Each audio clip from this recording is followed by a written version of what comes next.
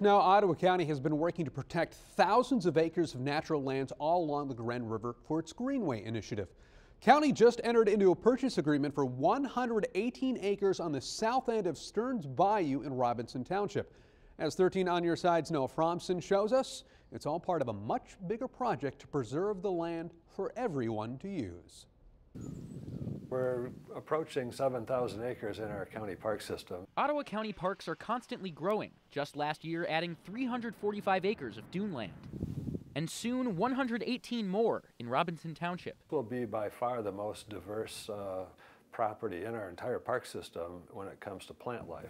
The Stearns Creek property encompasses the upper portion of the Stearns Bayou near the Grand River. Ottawa County is close to buying it from 3 separate landowners with help from state and federal grants. It's going to be a pretty low-key property.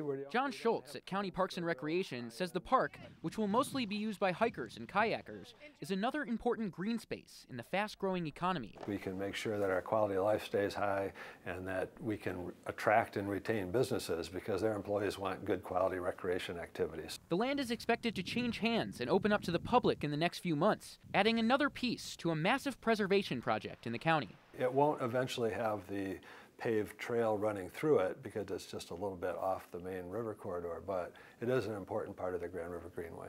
In Robinson Township, Noah Fromson, 13 on Your Side. Once that property is officially acquired, the county plans to remove some old buildings to make it safe. Grant conditions allow them 90 days before opening it to the public.